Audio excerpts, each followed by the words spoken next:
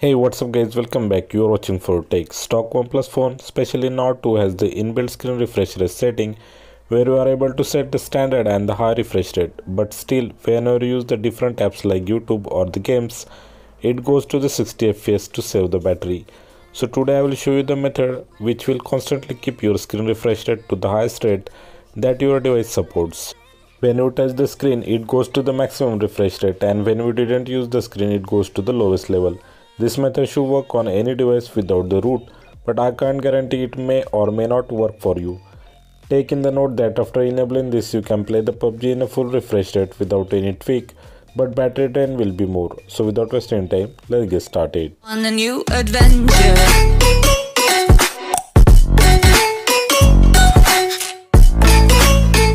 So here on the top left corner, you can see the current screen refresh rate. I have enabled the show refresh rate option in the developer setting.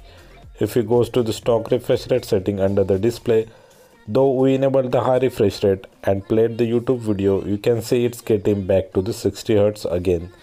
Similar issue will happen with some other apps, especially for the games.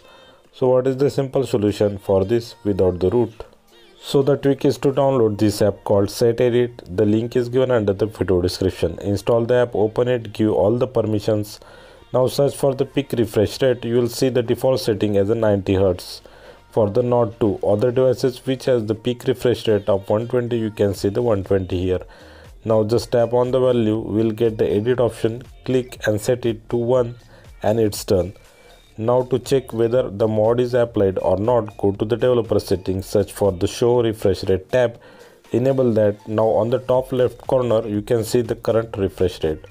So after applying the mod, the screen always stays to the 90 Hz, but the apps like YouTube and some games, it will highest refresh rate when you touch the screen, and when we didn't touch the screen, after few seconds it goes to the default 60 Hz. So ultimately it saves the battery when not in the use. But still after enabling this, you may feel the significant battery drain, so only use this while playing the games and some heavy apps where you feel the lags. Also this mod needs to be enabled after each reboot. Please note that this mod will work on any phone. Please mention me in the comment section is this mod work for you along with your device name. So that's it for today guys. If my work helped you, please do like and share this video, subscribe our channel. Press the bell icon for the notification of our upcoming content. Thanks for watching. See you next time. Take care. Bye bye.